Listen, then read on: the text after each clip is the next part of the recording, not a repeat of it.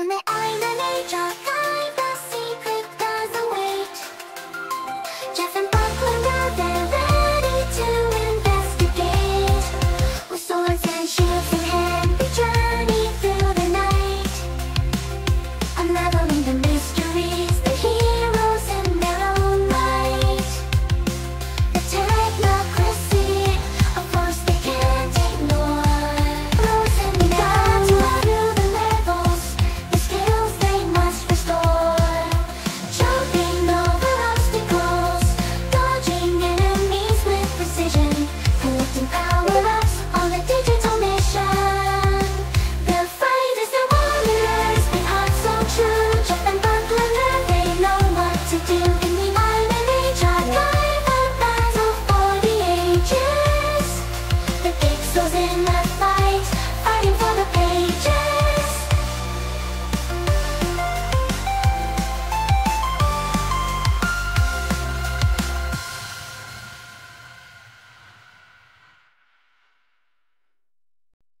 On the island age archive, the secret does await.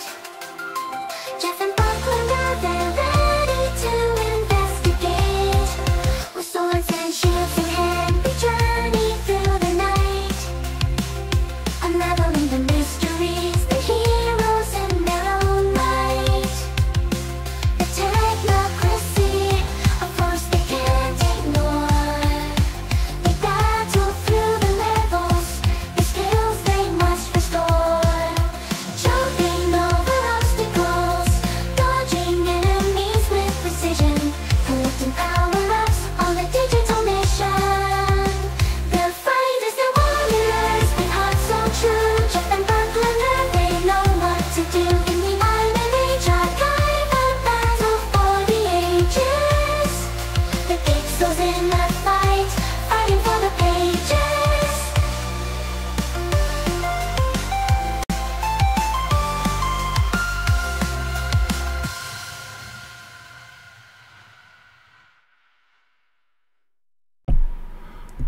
All right, that was The Quest for Technocracy by the Iron Age Archive in-house anime e-girl band,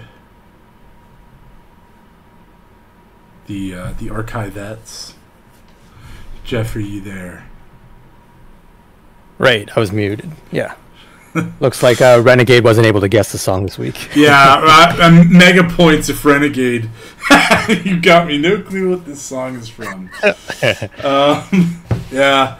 So, yeah. It's so. Anyway, I had a little bit of a sabbatical. I was a little bit burned out from RL, and now we're back. So. Chrissy, hyped for some serious stuff. Well, I hope I don't let you down. So, yeah, how are you, Jeff? I'm doing well. Yeah. So, yeah, this past week was the 75th anniversary of NATO. We're 5 days after. It was Thursday. So we're going April 9th. It was April 4th. And it's actually what it is technically. NATO, as we use the term, is sort of like this military organization. What the 75th anniversary was the North Atlantic Treaty. And what that put into place was something called the North Atlantic Council. The North Atlantic Council is separate from the way that we use the word NATO, really. When we're talking about NATO, usually what we're talking about is like NATO forces. And NATO forces did not come into effect until 1951. So I'm being very pedantic here. It's 69 years since a combined NATO command structure came into place. Or it's 73 years since a combined NATO command structure came into place. It's 75 years since the North Atlantic Treaty was signed. And the North Atlantic Treaty, though, has in it the big article, a bunch of articles, but the big article is Article 5, which says An attack on one of us is an attack on all of us. I can actually read it out. I have it here.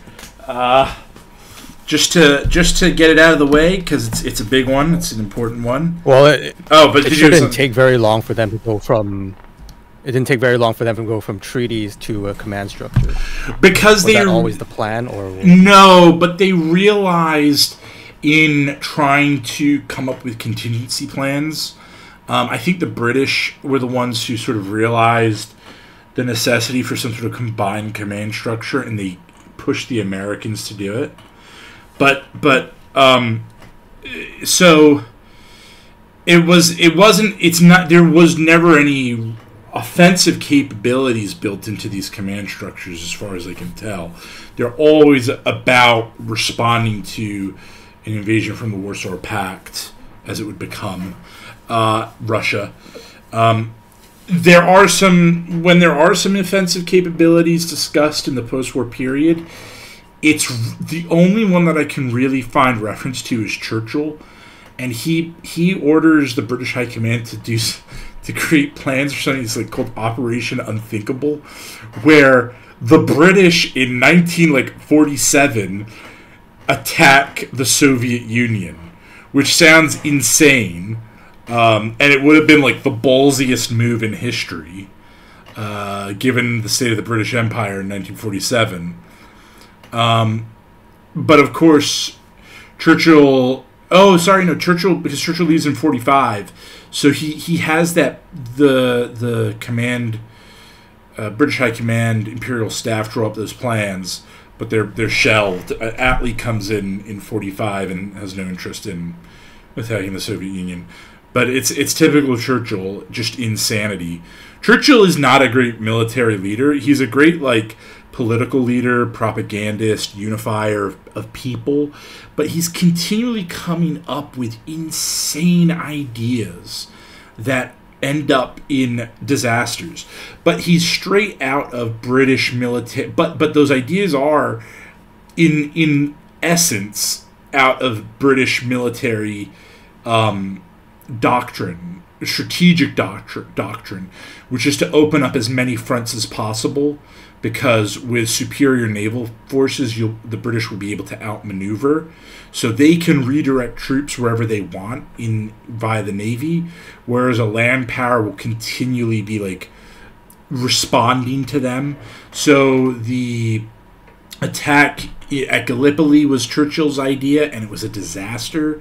But that principle of opening up another front on the Gallipoli Peninsula is typical British. So great British strategy executed really poorly by Churchill.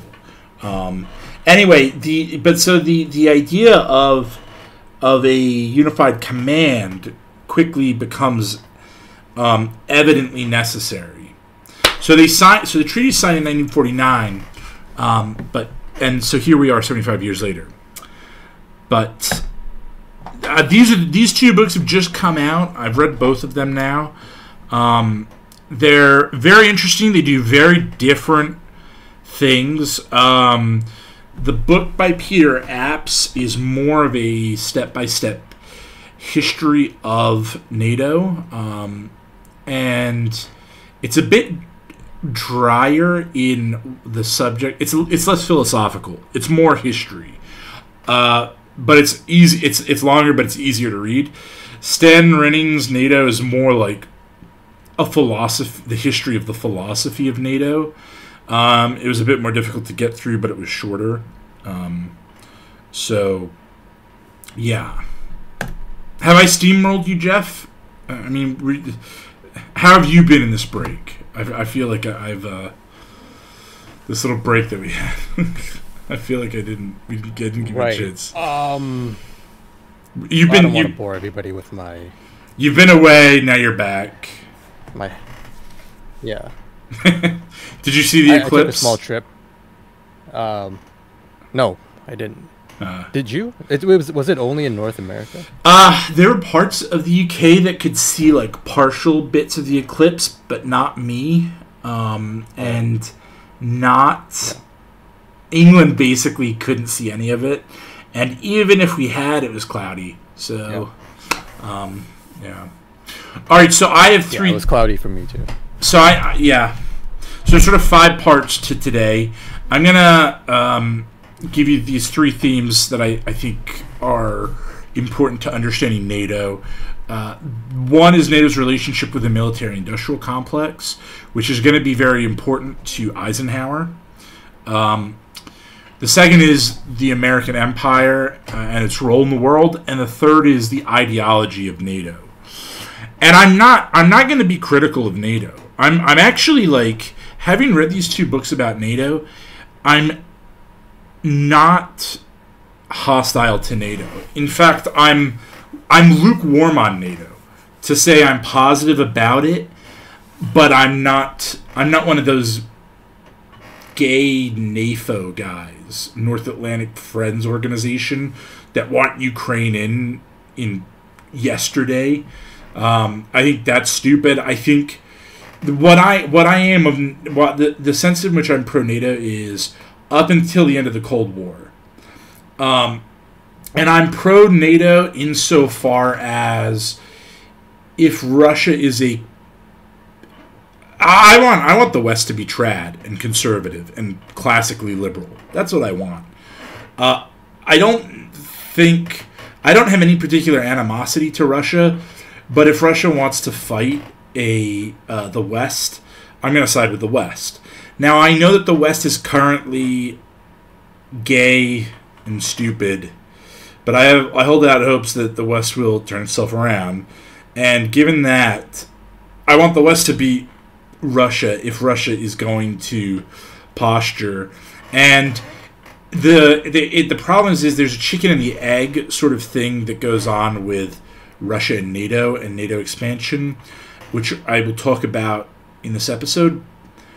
But yeah, I appreciate I appreciate both sides, and the West certainly has antagonized Russia. But I also want the West to win, and I'm not ashamed of that. Right? I'm a Western chauvinist. The West is the best. Sorry. I just don't want now. Yeah, I don't know who I want to win in weird pseudo-trad Russia that also has incredibly high abortion rates, and I don't know if you can actually make an argument that the Russian nation is actually trad, versus Globo Homo America, American Empire. Yeah, I don't know who I want to win that. But I kind of see, like, I might be naive, you might disagree with me, but I first want to see, I want a classically liberal West to triumph in this. What AA and Sargon would call, I want a sensible centrist West to win. That's who I want to win history. And yeah, I don't know where you fall on that, Jeff. Well, I can tell that, you say that with quite a bit of reluctance, and I think I'm kind of in that same boat where I have hope for the West, right? I have hope that despite all of its problems, that the West can still figure it out. Whereas if Russia becomes world superpower or China becomes world superpower, it's kind of a huge setback. I don't think either of those are going to happen. I don't think that's the risk. I'm pretty convinced by Peter Zion, which I know sort of, if you know Zion, that sort of will get groans if you know who he is by a lot of people. But I'm pretty convinced. Well, he's never had a single bad thing to say about America. America has no weakness. Yeah, that's his weak spot. But I think he's insofar as, like, putting on my Zion cap, the problem is not Russia or China winning. The problem is the West losing. And by the West, I mean the collective West. America becoming the hermit kingdom, Europe sort of decaying. Because the real enemy, to me, is the global South. I'm not a huge fan of the global South. I want and like as Chris G says, yeah, Dugan in the chat. Like Dugan, like if Russia is appealing to the global South, I really hate Russia. Like that's how to put it. Like, Yeah. so Another way maybe I'd put it is that the West still represents the height of civilization. yeah, and this That's is why for me it's a good guy. because what's going to happen? Either there's one of two things that are going to happen. Either the West will persevere, and a West that is not centrally located in America, because I don't think America actually embodies the West in a spiritual sense. This is very Quigley of me. Europe embodies the West, and Canada and Australia and New Zealand embody the West. In a spiritual, in the spiritual sense, in the cultural sense, America embodies the West in a physical sense, in a material sense, and for better or worse, those two have to be united. But as Quigley says, if you lose the spiritual sense, it doesn't matter what the material culture is. If you lose the non-material culture, because any material culture can be transferred to a different civilization. So, and I don't think America actually does a good job at embodying the non-material culture of the West. So, in a sense, America needs the rest of the West to keep it Western,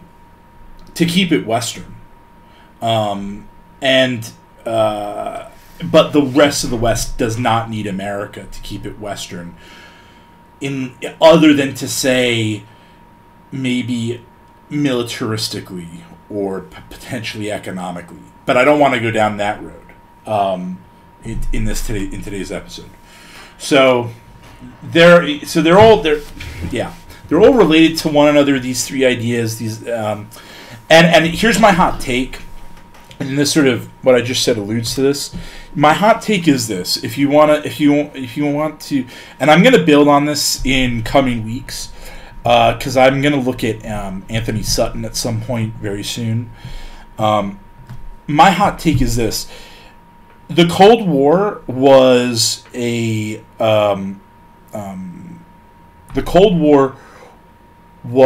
way for America and the USSR to keep NATO, to keep Europe enslaved. And NATO is the western half of Europe being kept in check by America. And there's a very famous saying, I think it was by the first or second Secretary General of NATO. He was a British guy. I can't remember his name at the moment. But he termed this phrase that the point of NATO was to keep America in, the Russians out, and the Germans down. So that's the idea. NATO is very much built around keeping a strong European. It's about keeping the Russians out of Western Europe. It's about keeping America involved in Western Europe. And let me tell you, if I have a bone to pick with Trump, it's the idea that America should not be involved in NATO. Not because I want America involved in NATO, but because it would be the most retarded thing ever for America to get out of NATO for American interests. It would be wildly in Europe's interest for America to abandon us. And I will get to that. But if America abandoned us, I think it would find some sort of, in a number of generations, a very powerful European state that was able to compete with it. So America is involved in Europe and NATO in order to prevent that happening. So my hot take is that America and Russia somehow, either implicitly, probably implicitly, subconsciously, NATO and the Warsaw Pact were meant to kind of keep Europe down. So, first, a really quick history. Jeff, if I go on longer than 10 minutes, please yell at me. Here you have a map of NATO. Now, before you go looking at those very enticing red countries on the east, I want you to look at the western countries. There's ones in tan. And the founding members of NATO are the Benelux countries, which is Netherlands, Belgium, and Luxembourg, France, Italy, and Denmark, and Portugal. And then the UK, Norway, Denmark, Iceland, Canada, and the US. Finland was never going to join early on. This map is out of date. Finland has since joined. Macedonia has since joined. Sweden has since joined. Austria, Sweden, and Finland, and Ireland never joined. Ireland is high. Don't expect Ireland to join NATO anytime soon, because the condition Ireland has set for joining NATO is it'll only join NATO if it's given Northern Ireland, and the UK. People who think that the British are somehow like clinging on to Northern Ireland obstinately are just, they don't know what's going on in Northern Ireland. Northern Ireland still disproportionately wants to remain part of the United Kingdom. It was the part of the country that was most loyalist, and they were not going to leave the UK. And so the agreement was the 6 counties in the north were going to stay as part of the UK, and when should they ever vote to leave, then they can leave. Same with Scotland. We gave Scotland a referendum vote. If Northern Ireland democratically votes to leave, they can leave. The UK is not going to go to war for Northern Ireland. I promise you that.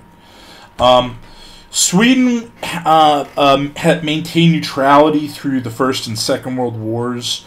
It sold a lot of Swedish iron to anybody with money, including the Germans, and they intended to keep that going.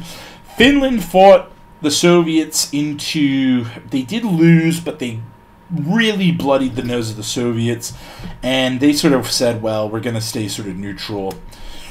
Austria, I don't really know where Austrian neutrality comes from. The Swiss are in there; they're neutral. So that sort of Western and Portugal, what is a part of it too. That is what we were dealing with in 1949. Now in 1952. West Germany comes in. This isn't a great map. I don't know why I use this map. Now, also, I should say, in 1949, there was this little addendum. There was this little bit in the treaty that no longer exists, which references French Algeria. French Algeria was covered by the treaty, but it was removed in 1962, I think it was, when Algeria left. In 1955, they brought in Greece and Turkey to cover that southern flank of the Black Sea. The British were very involved with these two countries. In fact, Churchill did not want to bring Greece and Turkey into NATO. What he wanted was a separate organization governing the Eastern Mediterranean. That fell apart in 56 with the Suez Crisis. Turkey felt kind of burned by that, if I recall correctly. And so the idea, though, was anyway, before that they were going to be brought into NATO, and that's how they ended up there. And then in 55, West Germany comes in. East Germany gets brought in with reunification and is covered by the NATO guarantee, but the agreement Yeltsin had was that, it was to Yeltsin's understanding that first, no NATO resources would be deployed in the former territory of East Germany, but then that kind of wiggled out. The problem with Yeltsin, I'll come back to Yeltsin in a second. 82, Spain. Now, in a lot of these cases, is it that the country on the outside wants in, or that NATO wants to recruit the country that's not in yet? With Greece and Turkey, I think NATO wants them. With West Germany, I think it's both. And because West Germany it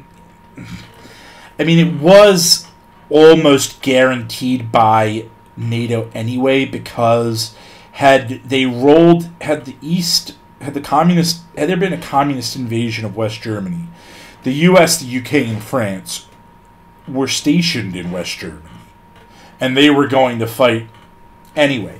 The big concern but the other thing about bringing West Germany into NATO is that it keeps West Germany where the Allies can see it.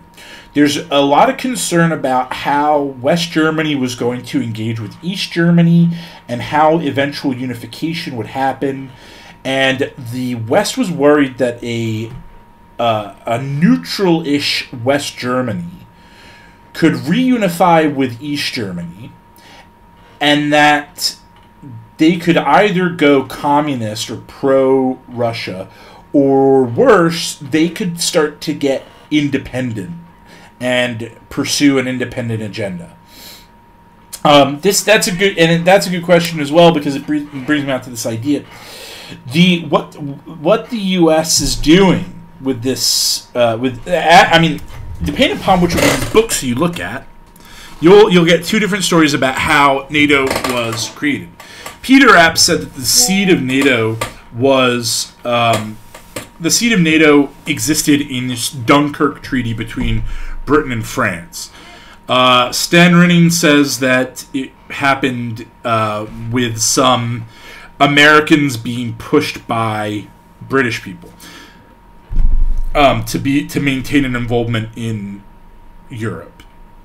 One of the interesting things about NATO is it definitely is developed by mid-level guys in the Department of State and mid-level bureaucrats in Canada, and the Canadians have a really disproportionately large influence on the founding NATO document. Article 2 of the founding document says, "The parties will contribute toward the further development of peaceful and friendly international relations by strengthening their free institutions, by bringing about a better understanding of the principles upon which these institutions are founded, and by promoting conditions of stability and well-being. They will seek to eliminate conflict in their international economic policies and will encourage economic collaboration between any or all of them." That is massively pushed by a Canadian diplomat. I can't remember his name at the moment, and it's one of the most significant articles of the treaty, and it sort of it plants the ideological flag for NATO.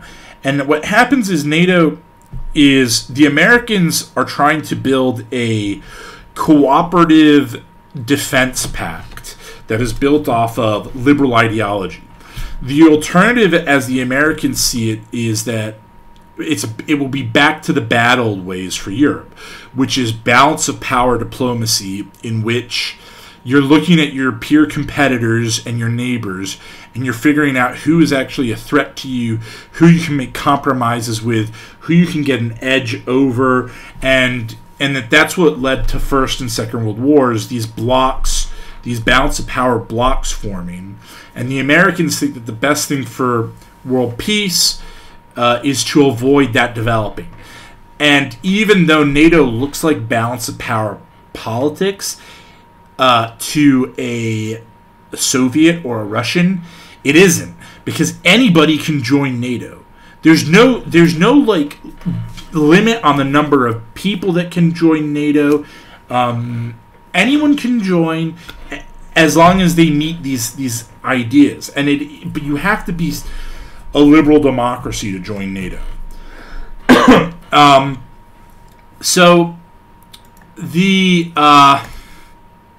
And then throughout the Cold War, NATO kind of oscillates between being pragmatic about its defense to being ideological. Actually, counterintuitively, the European countries are very pro-nuclear weapons. They're very pro-nuclear weapons, short and medium-range nuclear weapons being stationed in Europe, because what they're afraid of is America withdrawing from Europe, or withdrawing nuclear weapons from Europe, or either of those two, and thereby losing an umbrella of protection. And what Western Europe really doesn't want to happen is to be the front line in a war between America and Russia. And you can see this by the Russians have very limited strike capabilities against the U.S. All throughout the Cold War, because of geography, and the U.S., because of having NATO, has very good strike capabilities. And if you'll go back and watch the episode that I did about the Cuban Missile Crisis for Quigley, incidentally, I'm hoping to do another episode, a more in-depth episode on that at some point, because I have the new Max Hastings book on the Cuban Missile Crisis, but I haven't read it yet. But that's very far down the road. The problem was that the U.S. could maintain short and medium range missiles in the UK and in Italy and in Turkey and in the Netherlands, Germany, and Russia was trying to get a similar advantage with Cuba, and the Americans said, no, we're not going to let you do that for a whole bunch of reasons, and the Americans are actually kind of constantly thinking about drawing down, through the Cold War, drawing down short and medium range nuclear weapons, or not keeping them as modernized as they could be. And the Europeans are always very eager that they should do that because of maintaining protection in Europe. That leads me to another point. One of the things that begins to happen is when West Germany comes in, when you look at a map of West Germany, there's this thing called the Fulda Gap. And the Fulda Gap was this war game scenario over and over and over about how are we going to stop the Eastern communist tanks rolling through the Fulda Gap. Because one part of geography of Germany in the south that allows, masses of troops to roll through. The rest, Germany is sort of divided by forests and mountains, and the Fulda Gap provides a way out, a way through that. And the West Germans were very keen for NATO to develop a doctrine of defending at the border. They didn't want to fall back because they were worried if the NATO plans look something like, well, we'll fall back to the Rhine. Well, then that's all of Germany gone. And we don't want that. And if all of Germany's gone and there's and there is a peace settlement, what it will mean is West Germany will just become part of East Germany. And that will come to be very important in 2024, because the same worry is what Estonia, Latvia, Lithuania, and Poland have, that their borders are not treated as as where the fight begins. They don't want NATO to fall back. And it's one of the great weaknesses of NATO, that they let Estonia, Latvia, and Lithuania in, which are not strategically placed for the NATO map at all. It's one of the things that points to the ideology, right? If you were NATO, why the hell, and you were thinking about grand strategy, why the hell would you let Estonia, Latvia, and Lithuania in? There's no... I mean, if I was... There's a position called the Supreme Allied Commander of Europe, which is Sacker, and Sacker is always an American. And if I was Sacker, I would lose sleep at night about Estonia, Latvia, and Lithuania, and pretending like we could defend their borders as the front line. It's just insane. And of course, it antagonizes Russia. Now, in 1982, Spain comes in. You see that.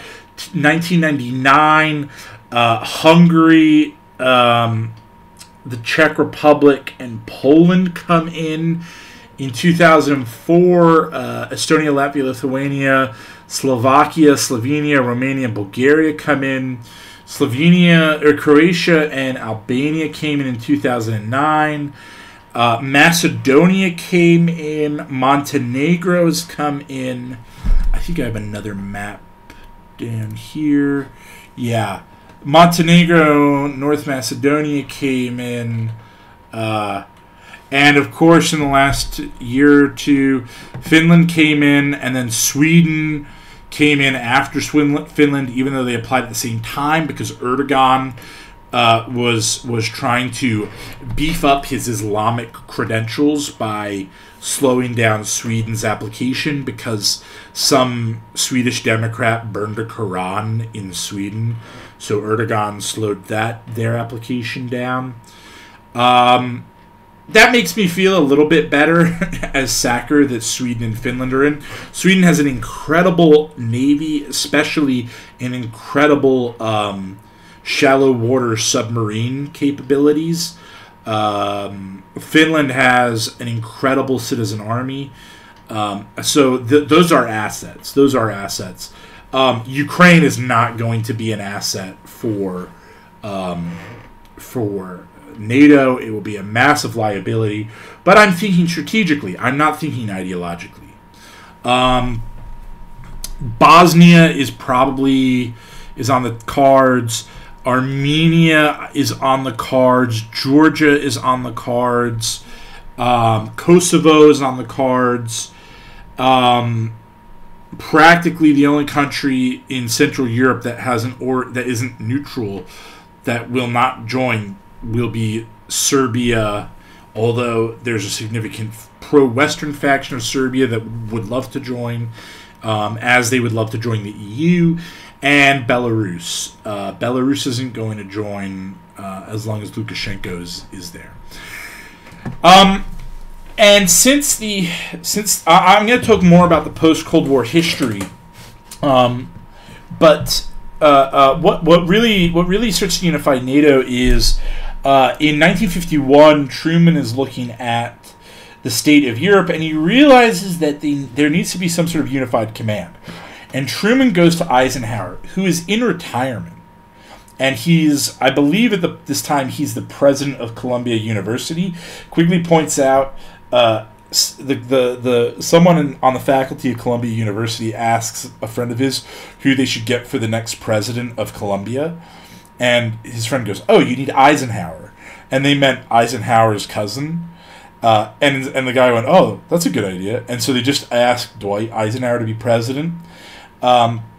Truman goes to him and says, I need you to come out of retirement, and I need you to put together a command structure for managing a potential war in Europe using NATO." So Eisenhower comes out, he spends 18 months. And he puts together a command structure. He develops a number of theater commands, and the Americans lead 2 out of 3 or 4 of them. The British are always the deputy sacker. A British general is always the deputy sacker. And the French were head of operations while they remained in the NATO command structure. De Gaulle pulls France out of the NATO military structure in 1966, I believe, because he realizes that during the Cuban Missile Crisis, he had lost control of French military assets. And he started giving orders to the French Navy. And one of the admirals said, "We can't. That asset is currently under control of NATO."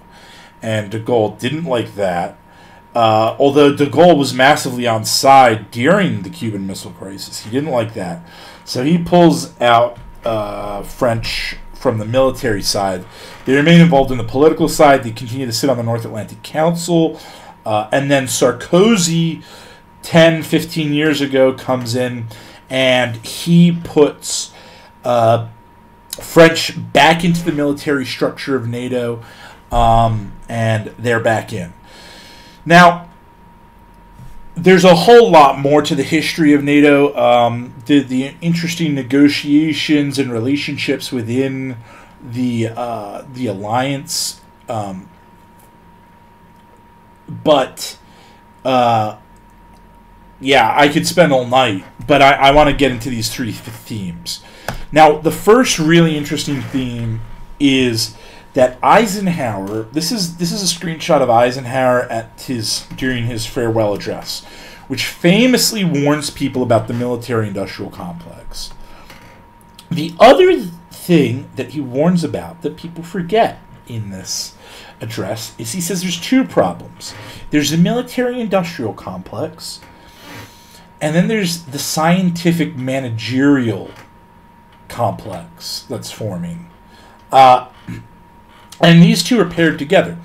Now, you might think that after 8 years of being president, that's where Eisenhower started to worry about the military-industrial complex. It is not. It is, in fact, during these 18 months that he is Supreme Allied Commander of Europe from 1950 to 1951, incidentally, which is used to propel him into running for president, because people start going to him and saying, you got to do it. You got to run for president, because the Republican alternative is Robert Taft, the son or grandson of the former President Taft. He's isolationist. We need a non-isolationist Republican to run. You've set up the combined military command of Europe. You know how important it is to keep America involved in Europe, which I'm going to talk about later. You know how important it is to keep America involved in Europe. You got to do it. And it is during those 18 months in Eisenhower's diaries that he starts to realize the enormous military spending that America engaged in the Second World War couldn't stop. It had to keep rolling in order to create a credible deterrence against the Soviet Union and what would become the Warsaw Pact. So, here we are. It's 22 years after the Cold War has ended, and we were promised when the Cold War ended that there was going to be a peace dividend. And the peace dividend was going to be either the reduction in taxes or the increase in other areas of public spending that were going to be freed up now that the West didn't have to spend billions of dollars on creating a credible deterrence to the Soviet Union. That did decline for 3 or 4 years, and now it's back up. And you can blame the war on terror, but I think that the Allies, having read these two books, the honeymoon period with Russia never really occurred. And in the late 90s, there's still a significant concern about Russia. But the only time that there's really not a concern about Russia is with Bush Jr., because he has blinders on for the war on terror. But military spending has not gone anywhere. So it's Eisenhower gave the military-industrial speech in January 1961. It's like the week that Kennedy gets sworn in. And so it's 63 years later, and the military-industrial complex is still a problem. Here you have NATO spending as a percentage. Greece there is an outlier. I don't know what's going on with Greece in 2022. I think that is some sort of modernization drive. I can't account for it. I'm sure there's a good explanation. There's America next at nearly 3.5% of GDP. Then you got Poland at 2%. Most consistent after the U.S. is Britain, United Kingdom down here at 2.12%. That's the second largest total expenditure. And so of the guys meeting their 2% obligation, so okay, where does the 2% obligation come from before I go any further? The 2% obligation is stated in 2014 at the Wales Conference, and they make this thing called the Wales Declaration. And the Wales Declaration happens because of the invasion of Crimea by Russia. And the West says, we got to have a minimum spending for NATO. And it's going to take 10 years before that cap comes in. But 10% by 2024. We're just there now. So Trump posturing about defense spending has been irrelevant up till now. The Allies never had any obligation any formal obligation to spend 2% of GDP on defense. And even though Merkel made a stupid... Trump said that Merkel was everything that he hated about politics. Merkel tried to convince Trump that other spending should be factored in to that 2%, and that, giving money to develop, Afghanistan should be included in that. The Americans are not interested in that, but there is some middle ground between those two positions, which says things like intelligence assets, and various sort of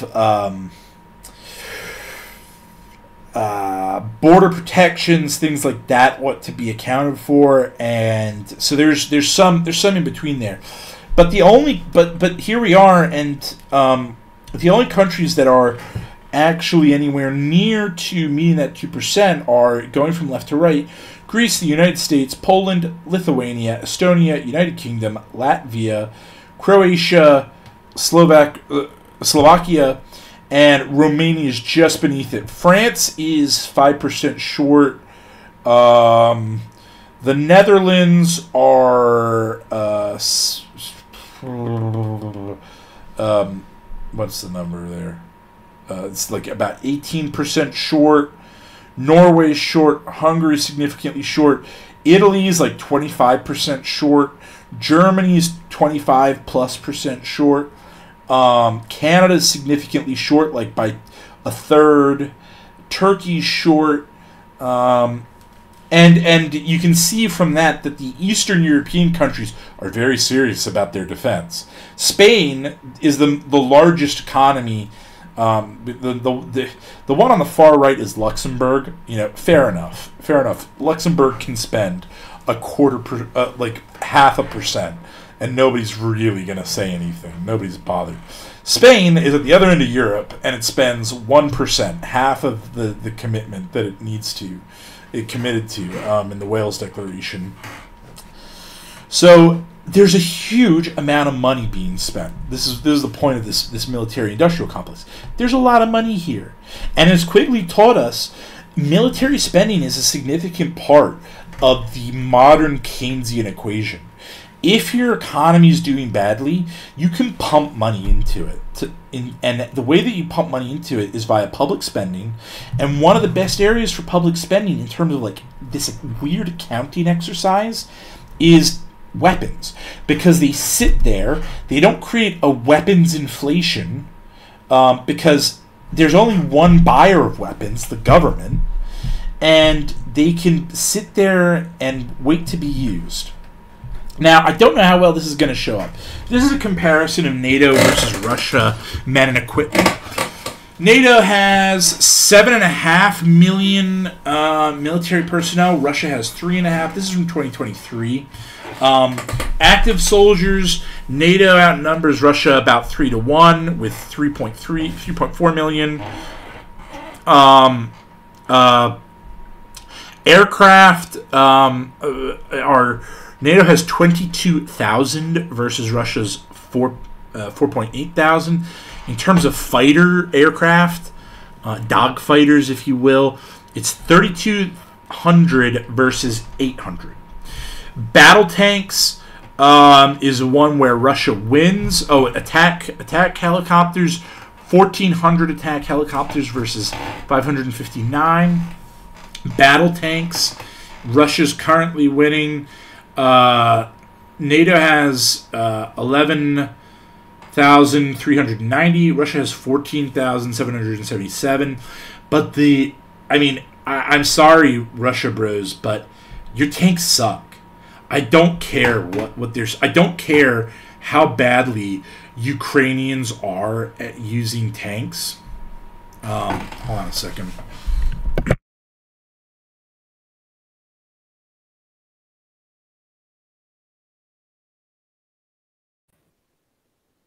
By the way, guys, don't forget to hit that like button and subscribe if you haven't subscribed yet. Sorry, I just needed a drink really badly all of a sudden. I don't care. I don't care how badly a Ukrainian tank crew that's had 3 weeks of training uses an M1 Abrams. The M1 Abrams, we know from Iraq, will tear through Russian tanks like a hot knife through butter. If NATO and Russia ever go to war, I wouldn't be surprised if the tank casualty rates were something like 8-1. That one NATO tank per 8 Russian tanks was lost. And it has, and because one of the reasons why the Ukrainians are doing badly with their tanks is because it's one part of a complete combat doctrine.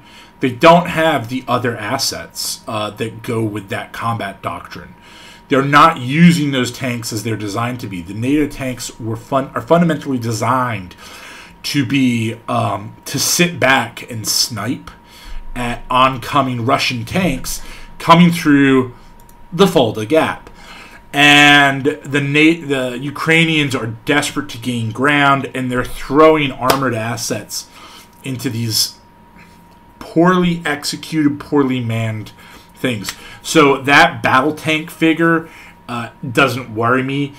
Conversely, those fighter figures, if I was the Russian, if I was Shoigu, the Russian Minister of Defense, I would be losing sleep about fighter aircraft, because I promise you, as great as Russia is at making some amazing aircraft, it's not great at making them en masse.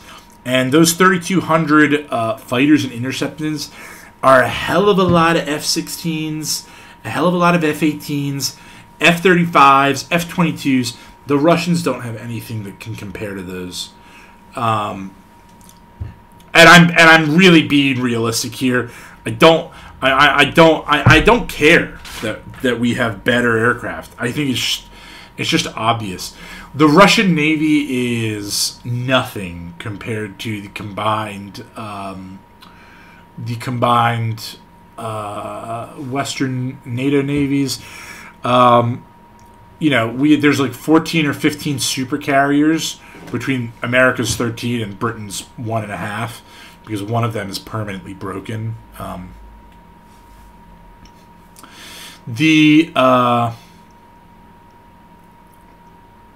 Where was I? Yeah, so the one, maybe you might worry about Russian submarines. I don't particularly. I expect them to have the same maintenance issues of all other Russian military equipment we've seen in the last 2 years. There's a story about the British and Americans attack submarines. At one point, they had, now this is an apocryphal story. It might be true, it might not be true. But there is a story that goes around that during the Cold War, they had every Russian submarine that was at sea accounted for. And one day they just actively, so there's two types of sonar, there's passive and active. Passive just listens. Active sends a sound wave out at a specific target and bounces it back. The problem with active is, it's called pinging. If you ping someone, they know that you're pinging them, and they know where you are. So actually, quite a lot of sonar done by submarines is passive. They don't use active very often. But on this coordinated day, they actively pinged every Russian submarine at sea. I don't know if that's a true story or not. It's a story I've heard from a number of sources. But if you had done that, if that did happen, I promise you there would have been a lot of nervous guys in the Kremlin, because what that means is one of the biggest credible deterrents is the missile subs with the ICBMs on. And if NATO and the Allies could have preemptively struck Russia, they could have also preemptively destroyed the retaliatory missile subs. The missile subs, in terms of nuclear doctrine, function as a strike back capability. They're not a first strike capability. What the idea was that if nuclear war were to happen, the first strike would come from land, and then the retaliatory strike from the opponent would wipe out the land assets. And then the thing that you would then use to say, well, if you got all my land assets, or you would launch in a preemptive strike, you would launch your missiles at their land assets. And when you could put nukes on a sub and move them anywhere in the world and have them pop up in the middle of nowhere and send nuclear missiles wherever you wanted, that was another layer to deterrence, because it went, you're not going to get all of my nuclear subs. Well, if the combined Allied navies did actually pull this off, where they actively pinged, letting the Russians know that they knew that they were there, and they had every nuclear attack missile sub pinged, that would have caused a lot of headache and would have really undermined the Russian confidence in their ability to effectively conduct a nuclear attack. Again, the one place that Russia kind of balances is in nuclear warheads. I'm not particularly worried about that. Again, I don't have a lot of confidence in the maintenance of those warheads. I don't have a lot of confidence in the maintenance of anybody's warheads, really. China was recently, there was a scandal in China that the general who was in charge of China's nuclear missiles had been busted for selling the fuel meant to be put into those nuclear missiles, and instead the forces had been filling them up with water. The British cannot effectively launch their Trident missiles in tests.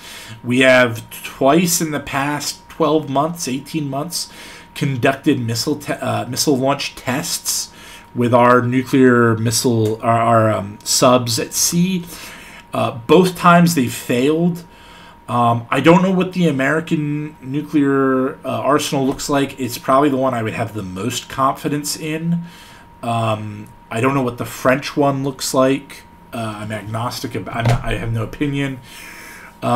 India and Pakistan, I think, probably have enough capable nukes to eliminate one another's capital cities, but I don't know how much more than that they have.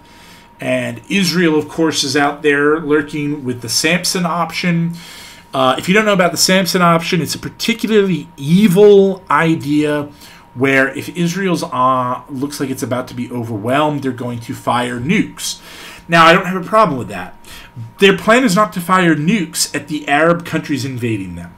Their plan is to fire nukes at the European capitals and saying, if you let us fall, we're taking you down with us. So there are Israeli nuclear missiles aimed at London, Paris, and Berlin just to spite Europe. Now, if you want to know why I think that America and the USSR, that the Cold War was a way of keeping down Europe, I would also point to Israel having that option. And I'm also going to point to Anthony Sutton and talk about, in weeks to come, Wall Street and the Bolshevik alliance. Now, what commonality Wall Street and the Bolsheviks had, and that the Samson option has, I leave it to you to make that connection. This is a look at what the current... That is mind-blowing. What part? We titled today 75 years of the Samson option.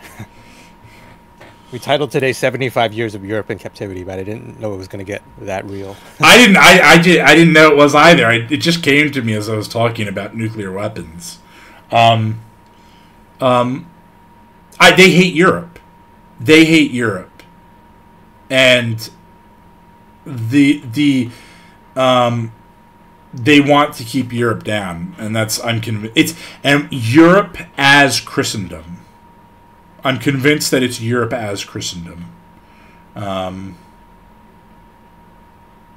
So,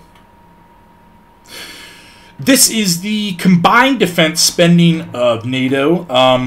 United States makes up 53% of the NATO combined GDP. It makes up about 63 to 68% of defense spending. You can see there the combined NATO defense spending is $1 trillion. $1 trillion. Incidentally, that's 1% of global GDP. 1% of global GDP is spent on NATO defense. That's been, as you see, it's kind of trending upwards over the last decade. That 2016, 2017, 2018, that's Obama, and then that upswing there is Trump, and Trump lighting a fire under the European allies' butts. Incidentally, Canada doesn't really have to meet that 2%.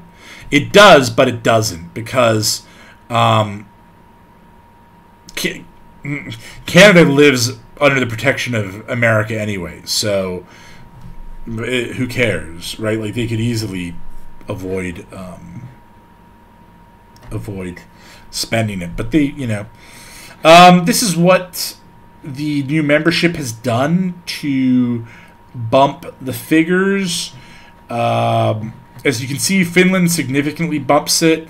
Bringing in Albania and Herzegovina didn't do a lot. In fact, it decreased it. But that's also people thinking the war on terror is winding down. And then 2014, Russia invades Ukraine, and it's going back up again. This is just to give you an idea of the numbers of equipment and men and dollars that go into NATO. And to recall, at the beginning I talked about Eisenhower and his awareness of what it would mean to spend all this money, what it would mean to protect democracy. And Eisenhower was aware there is this tension between Jeff's just gone. There's this tension between the requirements of defending Western liberalism and implementing a set of militaristic policies that were going to directly contradict that Western liberalism. How cynical you are about that Western liberalism, I leave up to you. But that's where we are. I'm going to keep pushing on. I want to talk now about NATO as the global American empire. This is a location of all American military bases around 2015. You can get rid of the ones in Afghanistan. Some of these are obviously in allied countries, in Germany or in Britain. Some of them are in places that are kind of like borderland. Diego Garcia is one of the most significant bases in the world. It controls the Indian Ocean, and it's on some islands that the British control. They're British overseas territories. The native Chagosians are always agitating to get it back. But you can see here the spread of the American empire. Here's another one. This is an old map because it has Russia in it. These are the countries that have some sort of relationship to NATO. Russia was on it. I don't know what the current status of Russia is. The ones in orange are called PFPs. They're membership of programs that are called Partnerships for Peace. I don't know anything about the Mediterranean Dialogue. I don't know anything about the Istanbul Cooperation Initiative or the Individual Partnership Action Plan. I don't know about the Enhanced Opportunity Partners, but they are... that's Ukraine and Armenia, or Georgia, and Jordan. I don't know what Jordan plans are, but Ukraine and Georgia are on track to. They're trying to figure out a way how we can bring them in. The green ones are the global partners, and the global partners are effectively in NATO. I don't know if Iraq still is. They're effectively NATO members that are not covered by Article 5.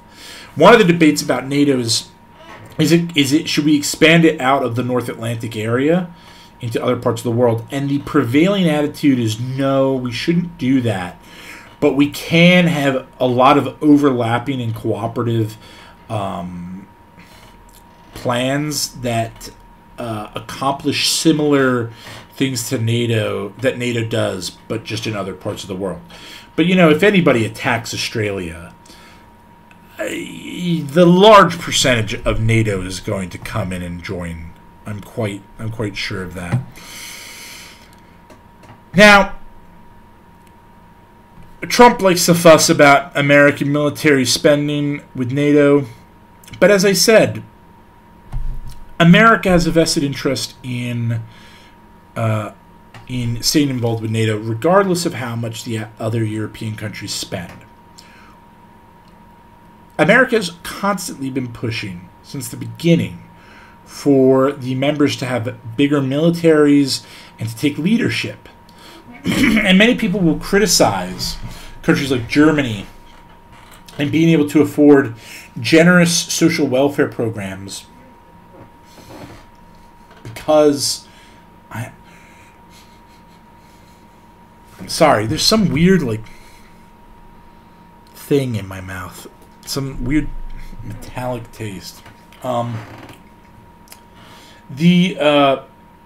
the European countries can afford military programs or social welfare programs because America subsidizes their military spending.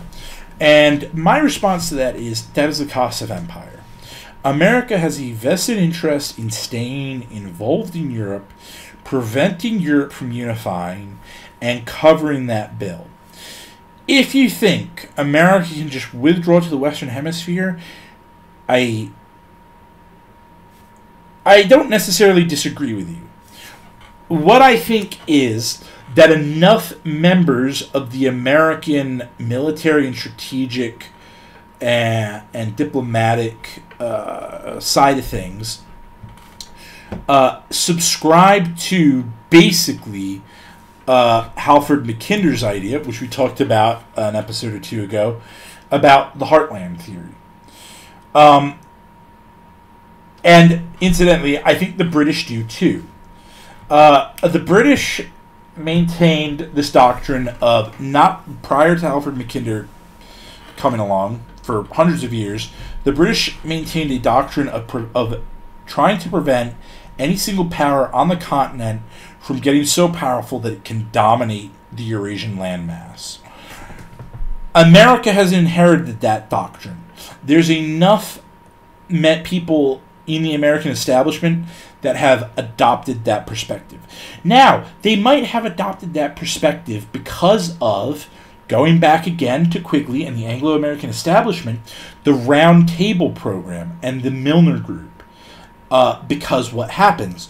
Well, if you remember, the Milner Group sets up the Royal Institute of International Affairs. The Royal Institute of International Affairs then sets up a spin-off in America. That spin-off in America is called, Jeff, do you remember? Quiz for the chat. Council on Foreign Relations. Council on Foreign Relations. And that is the way... AA posted this meme that he was like, some people actually believe this. And let me see if I can find it. It's quite... It was amusing.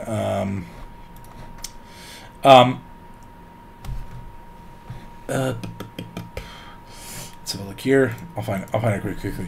The view is essentially that somehow the British control America, and that America then controls the world. Now, I don't think that is. And AA says, like, oh, this is really stupid. Some people actually think this is true. Yes and no is my response, because if you think back to what I've just said about the Royal Institute of International Affairs and using the Council on Foreign Relations as a way of nudging things, then you get that idea. All of a sudden, there's a lot more validity to. I can't find it. There's a lot more validity to the idea that actually the British are not bad at nudging America in terms of policy in the direction that they want. Now, I happen to think that generally that turns out to be a good thing, and in fact the problem with American policy is that it's not controlled by the British. I know that there's more than enough Anglo haters out there who have a weird psychosis about England and the English and the British, and which I kind of like. It kind of tells me that we've been doing something right. But anyway, the British do actually kind of control American policy in some way. And one of the ways that they've gotten America to embody some British values is preventing anyone from unifying on the continent, which is what I think NATO functions as. I think NATO functions as a way of preventing any powers from becoming so powerful on the continent. And it's that quote that I said at the beginning, that the goal of NATO is to keep the Americans in, the Russians out, and the Germans down. Here it is. Trying to keep the Germans down amounts to Mackinder's thesis that if Germany were ever to get so powerful that it could just act, then it would be able to dominate the world. Because of that, this is it. If you've seen this lately, I do like it. I wish it were true. It's not true enough. That's a problem. But if anyone could ever unite the Heartland, it would then quickly dominate the outer lands, the world, the peripheral islands, and America's one of them. And America as an entity, North America as an entity, is an amazing place. The Western Hemisphere is an amazingly resource-rich place. It cannot stand up to a unified Eurasian power. And so I don't think America can afford to disengage from Europe based upon Mackinder and the Heartland theory. And I think that underlying NATO, both during the Cold War and after the Cold War, the prime motivator is the Heartland theory. And when we talked about the Heartland theory, I mentioned, what's his name? Zabinski?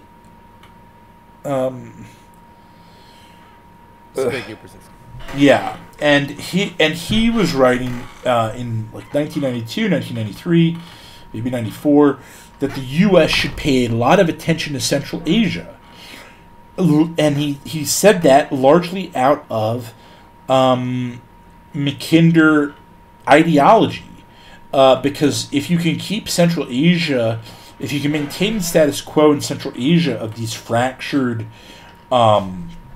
countries making life difficult for the Russians and the Chinese, that does a lot of work for you to keep anyone unifying in the heartland. That is my thought about the American Empire. That, with what I said about Russia and America colluding to keep Europe down, and the Samson option, says quite a bit about why NATO exists as a military organization. Why does NATO exist as a ideological organization? Here's a clip I found, a little screenshot. What does a pride parade have to do with NATO? More than you might think, from the Brookings Institute. NATO is fundamentally an ideological group. It is not fundamentally a military group. It was set up as a partnership of liberal countries that shared ideology and could agree on what they wanted the world to look like in terms of, freedoms, not communist, not fascist. And a big part of, and their ideological values have shifted. And this is in part the story of liberalism, not the story of NATO that I'm going to tell you. This is, obviously, this is FDR and Churchill, and this was when they signed something called the Atlantic Charter. And the Atlantic Charter was the precursor to the UN. And in many ways, NATO is the UN without all the difficult countries. It's all the liberal European countries that are prepared to act in defense of UN principles and not let the UN get hijacked by countries like Russia and China. So the Atlantic Charter is sort of the root of both of them, both the UN and NATO. And the UN would come to start to use NATO as a military arm in some ways, because, especially in the Balkans, so there were many UN forces that during the Serbian aggressions, if you want to call them that, against their neighbors or the former Yugoslav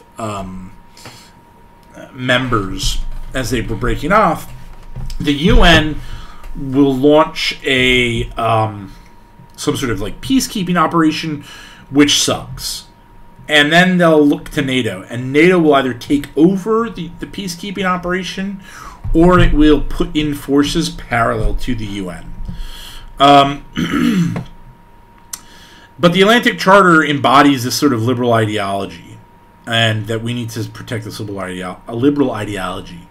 Now, and as I said, a big part of that liberal ideology, but a big part of how strategy came to operate in conjunction with that liberal ideology, was the West German insistence that NATO defend West Germany at the border, not at some fallback position.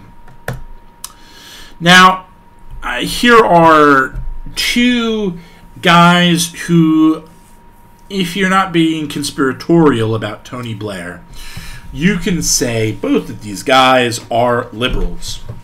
They're liberals at different ends of the spectrum, but they're both liberals. On the left is Konrad Adenauer. Adenauer was the mayor of Cologne, and he was a member of the Christian Democrats in Germany. He made his name and reputation in post-war Germany by being one of the Christian Democrats that stood up to Hitler. And he was jailed. I believe he was put into a concentration camp.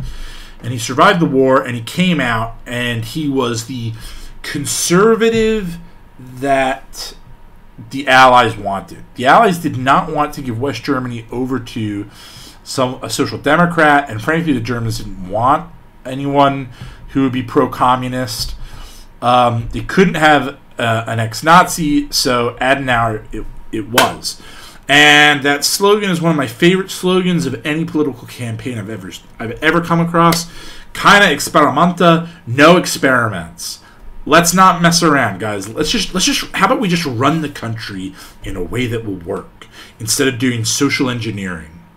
So West Germany has a real boom under Adenauer, but he's the right side, and he's the conservative side of being liberal, and he's a pragmatist. There you have Blair, and this is a sign from Kosovo. Tony Blair, a leader, a friend, a hero. Now, at one point, the most popular name for boys in Kosovo was Tony, because of Tony Blair. Tony Blair was very significant in dragging. Bill Clinton really didn't want to do anything in Kosovo. He just wanted to have troops in the a no-fly zone and a bombing campaign.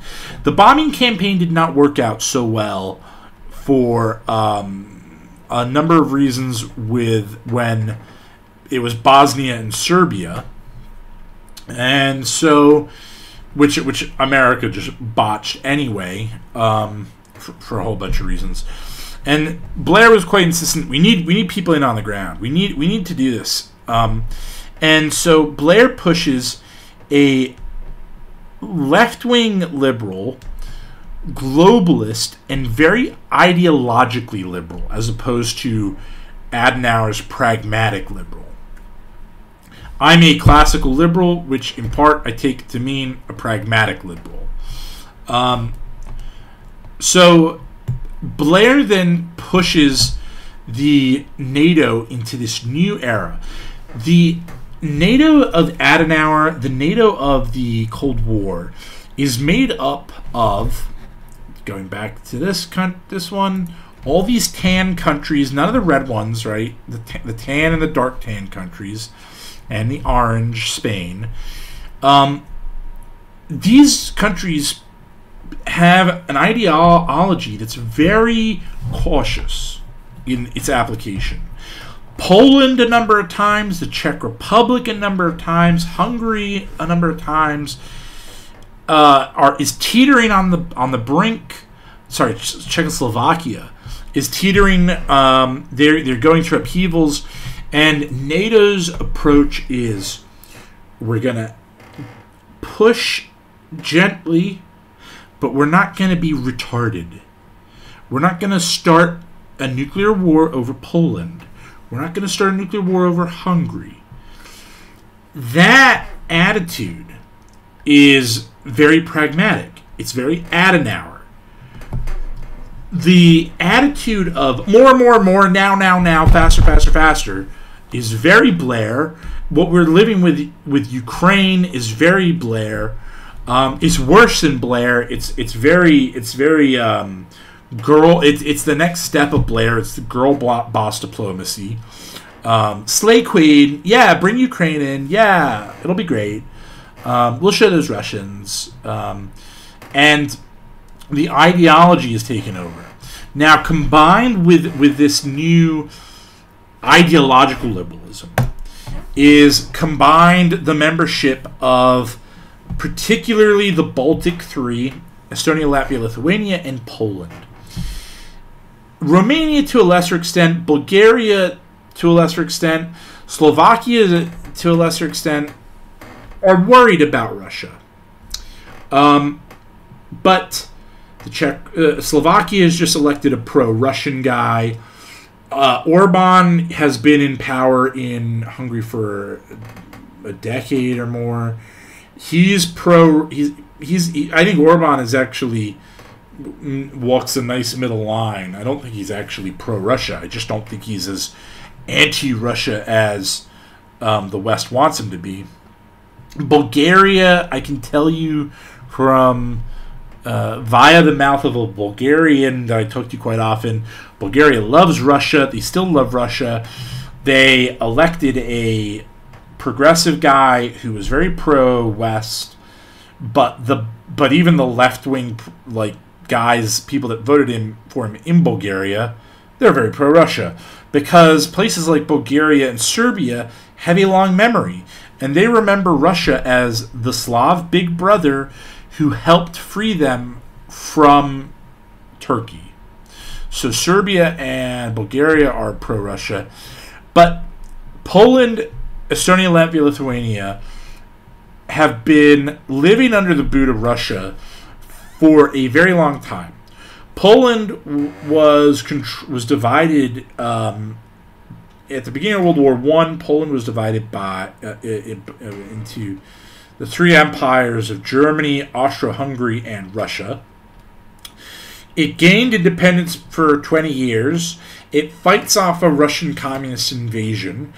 It maintains independence until 1939, when Russia and Germany divided. And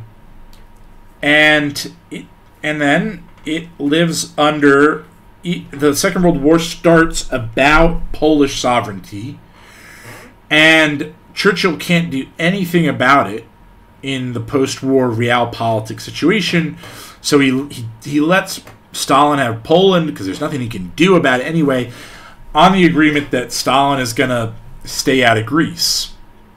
So that was the agreement about Poland. Similarly, and then it lives under the Warsaw Pact until 1989, 1991. You know, the fall of the Berlin Wall and the fall of the USSR, and it does not want to relive that. So it has very high military spending. Estonia, Latvia, Lithuania, these three independent Baltic countries in the interwar period, they get conquered by Russia and brought into the Soviet Union. Poland is not in the Soviet Union. It's an independent country nominally, but in the Warsaw Pact. The Warsaw Pact is the USSR and the countries in between it and Western Europe. Russia brings the Baltic countries into the Soviet Union, and when the Soviet Union collapses, many parts of it start to just declare independence. The one place that Russia's quite determined to hold on to is the Baltics, and the Baltics, though, are quite determined to leave, and they in one of them, I can't remember which one, there's quite a significant massacre of pro-independence people by Russians. You know, dozens of people being killed by Russians. And eventually Yeltsin just realizes he's not going to make this work, and he pulls out. Now those four countries have a long memory of what Russia and the Soviet Union did to them. And they are not eager to relive it.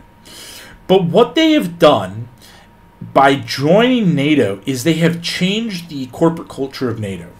Prior to their membership, we had Adenauer, guys that were very cautious about provoking Russia, eager to de-escalate. There's a long tradition in Russia of something called Ostpolitik, East politics, where they disentangle military and diplomacy from one another, and they keep diplomacy attached to trade, where as opposed to diplomacy attached strongly to the military. And Ostpolitik was very big on engaging the East and bringing the East on side gradually, never threatening the East with their military, bringing it on side, engaging in trade, and spreading soft power via trade. These four countries, though, are not interested in that. They're not interested in Ostpolitik. And they are very, very feisty and very, very afraid of being left in the lurch. And they actually kind of escalate things, I think, because of that nature. And so they've gotten rid of that conservative pragmatism, and they've embraced a very ideological line. Incidentally, this picture, these two young women, are from a Baltic Pride celebration in which the three the gay communities of the 3 Baltic countries come together and they celebrate together a unified Baltic pride. That's just just accidental that I picked that picture. So where we are then is a situation in which the NATO culture has changed. It's become more ideological and more assertively ideological. And this is how Adenauer and those guys would never have dreamed of bringing Ukraine in. There would have been no idea that a country like Ukraine would ever join NATO under Adenauer. But under the likes of Tony Blair, there is that idea. So it's a combination of how ideology has changed and how ideology has fused with strategy. This is some screenshots I took of the NATO website. I'm nearly done. Diversity and inclusion at NATO. NATO highly values inclusion and perceives diversity as a strength. As such, NATO strives to ensure that its workforce reflects the distinctiveness and variation of its allies. NATO proactive strategies aim to attract, develop, and retain a mix of people with different skills, backgrounds, experiences, and cultures. This variety and access to a broader range of talent is essential to generate innovative ideas and insights, and greatly contributes to NATO's efficiency. Here's another one. NATO headquarters hosts first ever conference on LGBTQ+ perspectives in the workplace. NATO headquarters hosts its first ever international conference on LGBTQ+ perspectives in the workplace on Friday, 19th of March 2021. Organized by the staff-led Proud at NATO volunteer group, the online event brought together around 130 participants across civilian and military staffs, as well as national delegates, to discuss the experiences and challenges of LGBTQ+ people at the workplace. Secretary General Jens Stoltenberg addressed the conference on the importance of inclusive leadership, saying every member of the LGBTQ+ community of NATO is a valued member of our staff and family, because diversity and inclusion is the heart of who we are and what we do. Drawing on all resources and all experiences makes us stronger and better equipped to face the future. The Secretary General also expanded on the concept of allyship in the workplace, defining allies as people who do not identify as LGBTQ+ themselves, yet want to see a more inclusive world. He added, "You will always have an ally in me." Stoltenberg, incidentally, is the first Secretary General who is a former Prime Minister. He was the Prime Minister of Norway. As such, that first book I mentioned, the second book I mentioned by Sten Ring, he says actually this is a problem. NATO used to be led by defense secretaries and foreign secretaries. It was not led by prime ministers and presidents. And that actually, as prime ministers and presidents have gotten more involved in this stuff, actually NATO's losing its way, and they actually need to let the foreign secretaries and defense secretaries do the quiet business of NATO. That's just an aside. But what you can see from this, and the other thing about this that neither of these two screenshots capture, is justification for NATO to define its policy in relation to other countries based upon not classical liberal values, but modern 2024 progressive values. And I can tell you what I have been saying this to people for a while now. I don't know, many people remember this, but Bush Jr. had a great relationship with Putin. He famously said, "I looked into the eyes of the man and I saw he had a good soul." And then Obama comes along, and it's under Obama that our relationship with Russia really plummets. And if you those of you who are old enough might remember what really, I think, undermines the relationship with Russia is when Russia starts to crack down on that band Pussy Riot, who did things like break into the Moscow Cathedral and pee on the altar. Now, I don't have a problem with Russia cracking down on ultra left-wing bands, but of course, Obama made a statement about it, and and it gives a basis for the line that, like, we need to support Ukraine so that Ukraine can have gay marriage. That really is sort of where we are in 2024 with NATO.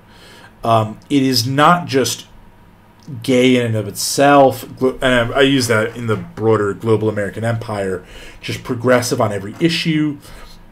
It's actually letting escalation happen because Russia doesn't want gay marriage, right? Like that really is the case, and I think that this is also the broader story of liberalism. There's something inherently restless about liberalism. That functionally liberalism was complete in 1914, but with the First and Second World Wars, liberalism faced these challenges, and it wasn't content to go back to the way things were. It had to keep moving, and in part it had to keep moving because it was replaced. It was no longer this pragmatic management system for the British and French empires. It was now, going back to Quigley, with the end of the First World War, we had the end of pragmatic empires, and we had the beginning of ideological blocs. And we had Germany leading the fascists, Russia leading the communists, and who led the West? It was America, and the ideology that they took was liberalism. And my contention about liberalism is that liberalism works when it's not an ideology, but sort of a pragmatic approach to the world. And I think that there's plenty of people to point to, like Adenauer, to say that liberalism as a pragmatic approach works, and it works very, very well. Liberalism as an ideology that is implemented top-down is a disaster, and I think that's what Blair represents. And the problem with liberalism, though, is it can never stop. It's always ideological liberalism always has to be looking for the next injustice to confront. And so when it exists in 1992 with no peer competitor in the form of the Soviet Union anymore, it has to then start looking at itself and at things that are not injustices, right? Gays not being able to marry is not an injustice. Pussy Riot not being allowed to pee on altars in churches is not an injustice. And I think the story of NATO tells a story of liberalism.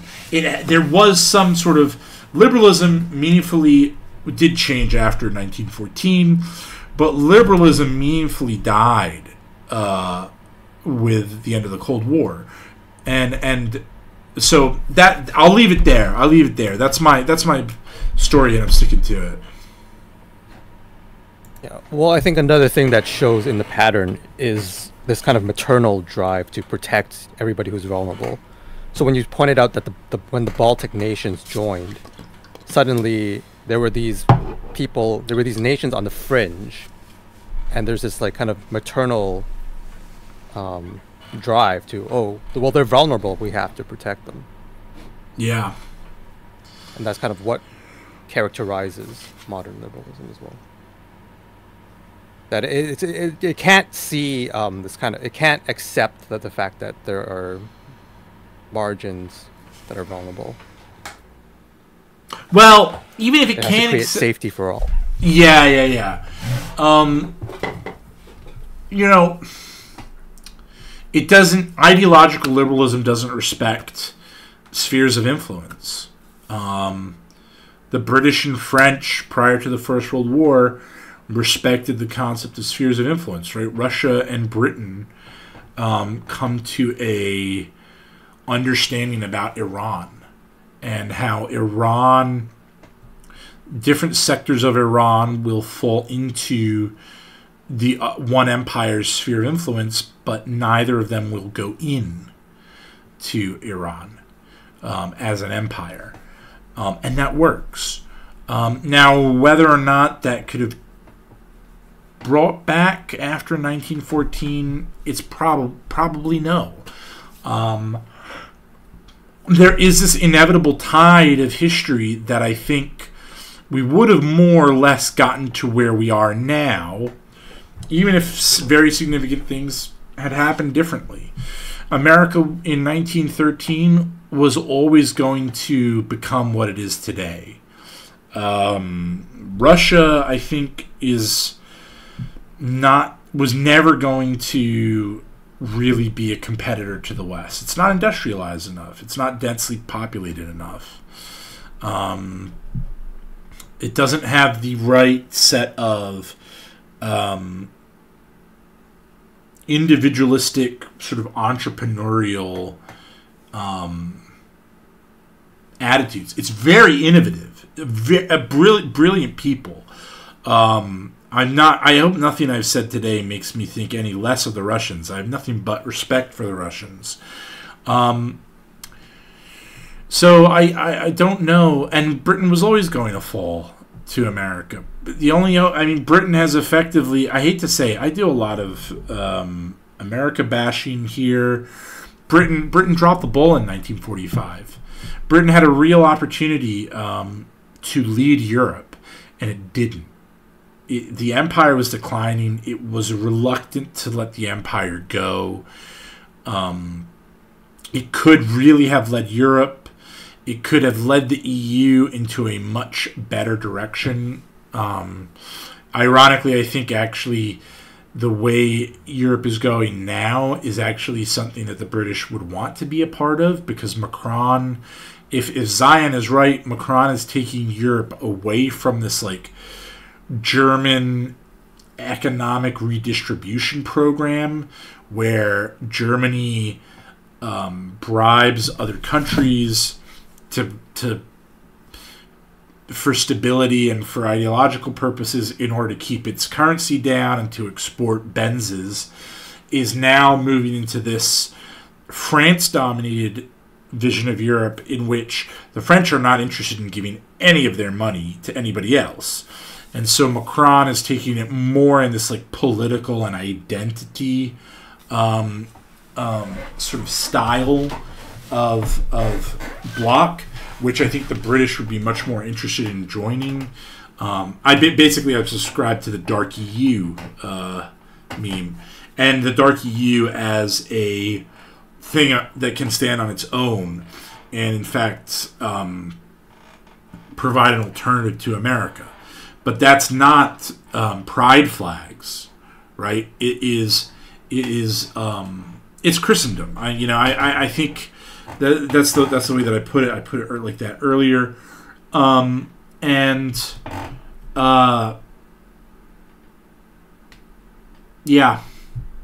that's what. I kind of had this image in my head, like the French, the snobby Frenchman. You Americans, you know nothing about culture. They don't. It's true.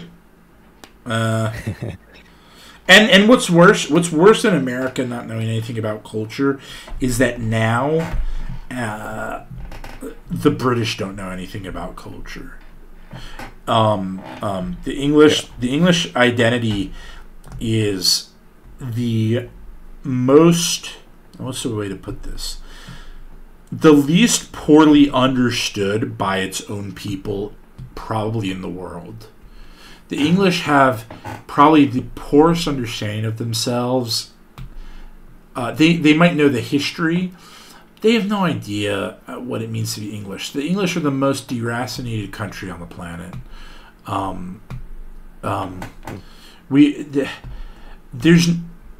The French fight very, very hard for who they are and what they are. The English, for a whole bunch of reasons, have had that drilled out of them, and I hate it. We're the globalist model.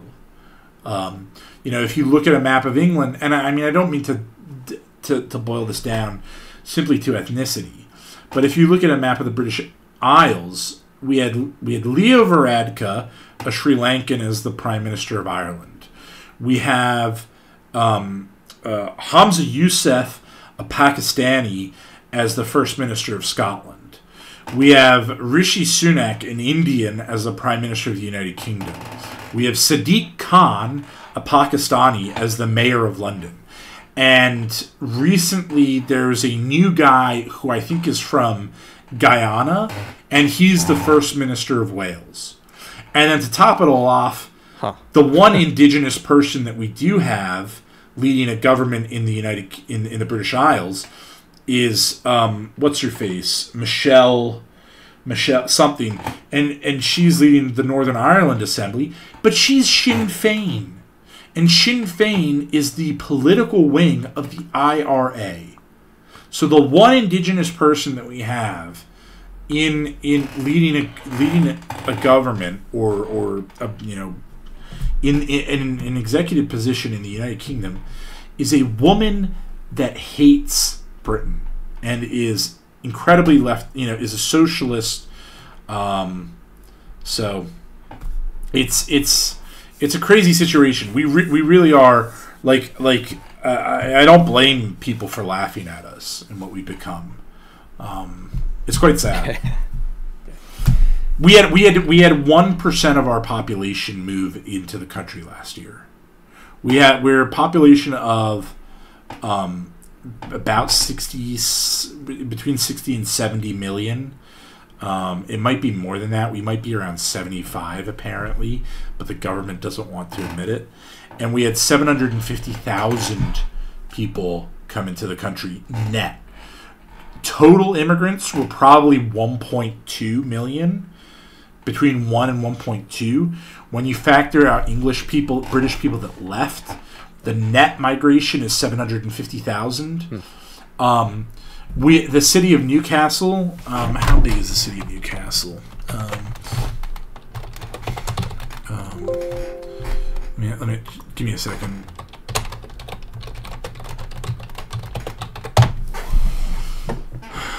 The city of Newcastle is 300,000. Is it 300,000? And all I know is the statistic that we got Newcastle's worth of Indians last year. We got an entire city worth of Indian people. And Jeff, I think I've established my position on Indians in this. That's episode 5. Is it episode 5? you know the episode. Like that. Yeah, it's crazy. It's crazy what they're doing to us. Yeah. Yeah. Well, one of the things that I noticed too, and I don't know if this gets us in trouble or not, but I've definitely seen it firsthand, is that they tend to move to the same city. I don't know if it's like that in England, but in Canada, yeah. Well, because the support network's there. Yeah, exactly. So entire towns basically get, you know, the white population moves out and then the Indian population moves in. Yeah, man. And now what we're getting, the messaging that we're getting is, we need to make the countryside less white, because the white flight has happened from the cities, and now these like BLM aligned groups are like, you need to get Muslims out into the English countryside. You need to get blacks out into the English countryside. Why? It's not even like oh, to enjoy it. It's to take it away from whites is the messaging. Yeah. I don't care. I don't care if people want to come out and walk around the countryside, but if the only reason that you're coming out there is so that you can rub it in my face, that's when I don't like it. Stormzy, the rapper, at one point started a publishing company. I don't know if it's still going, but the first book that he put out was written by a black girl who went to Oxford or Cambridge, I can't remember, and it's called Taking Up Space.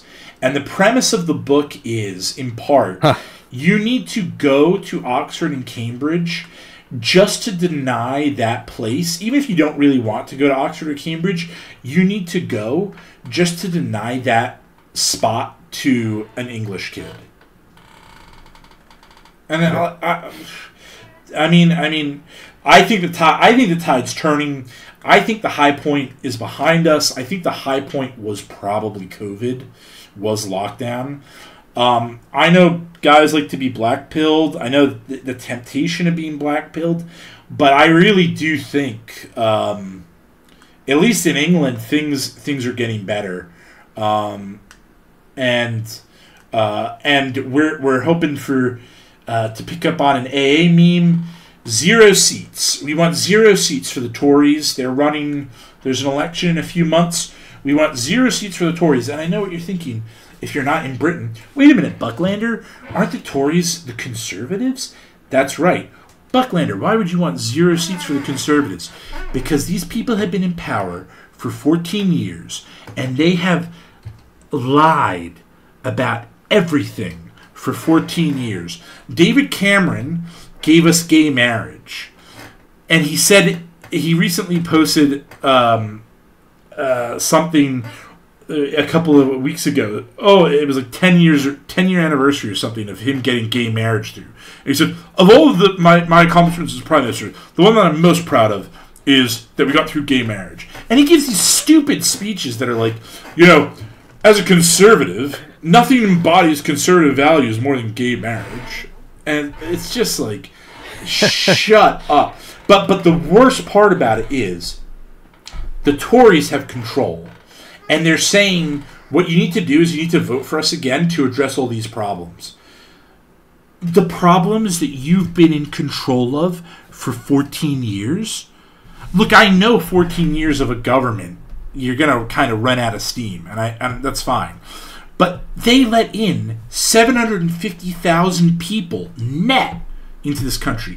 They knew very well that the Brexit referendum was also a referendum on immigration. And what they did was, at the end of it, they said, okay, immigration from Europe is going to slow down. How about now we can give out visas, unlimited visas. How about we just give them to Indians?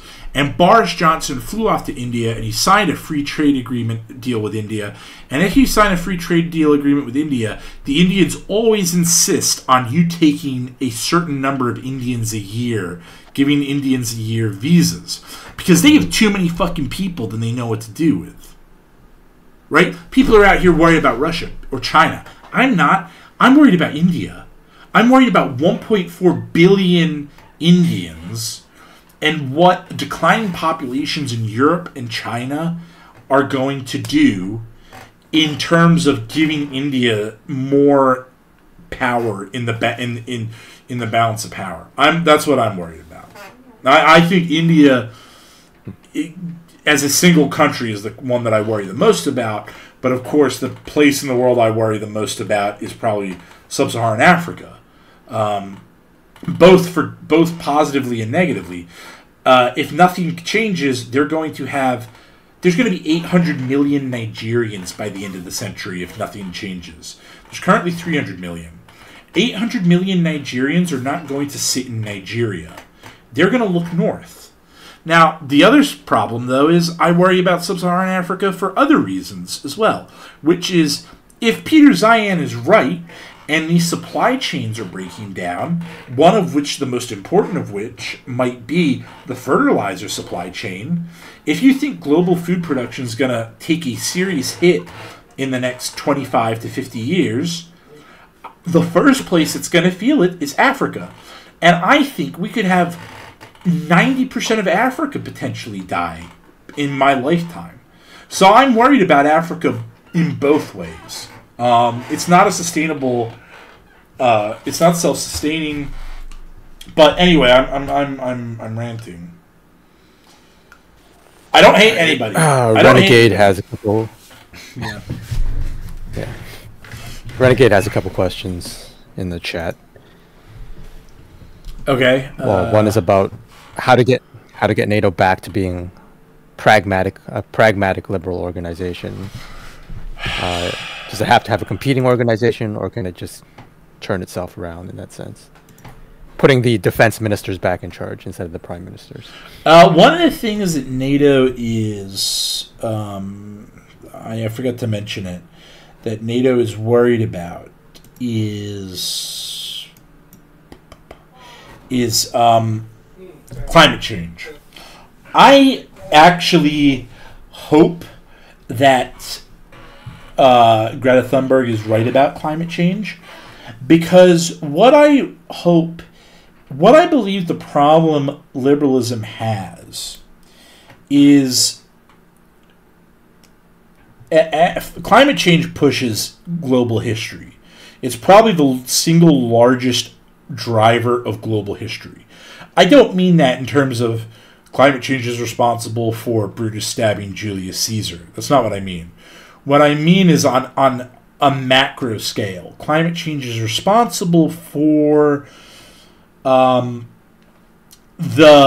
Mesopotamian and Egyptian river valleys being able to support the first versions of civilization. So I mean climate change pushes history in that sense. What my hope is weirdly, is that climate change is bad, but that it drives us to create a new set of solutions and forces us to stop being so inward looking.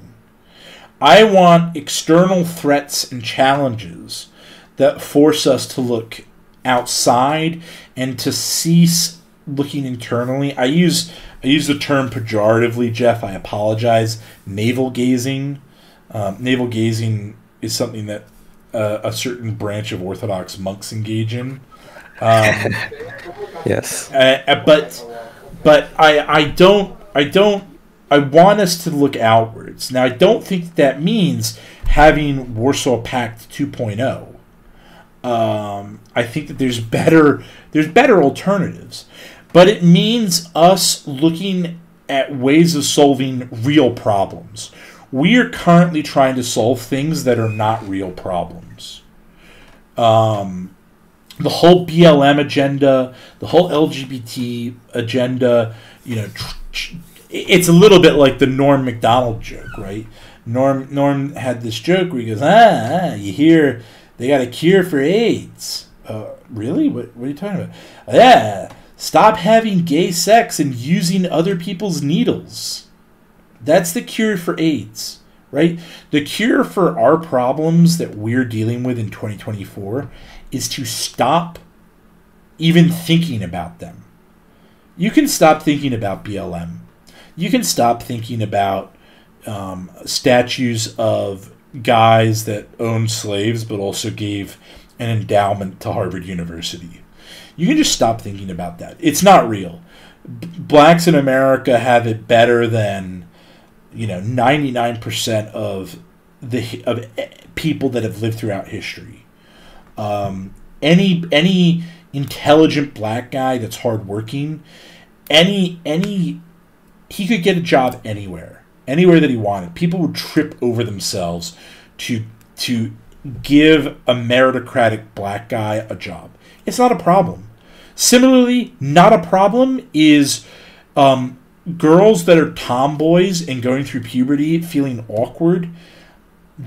They're not actually boys, right? It's not a problem. They're just awkward. It's called puberty. Everybody goes through it. Everybody feels off and weird. It's you figuring out this you've been riding a bicycle and someone throws you the keys to a Ferrari and says, "Get in, kid."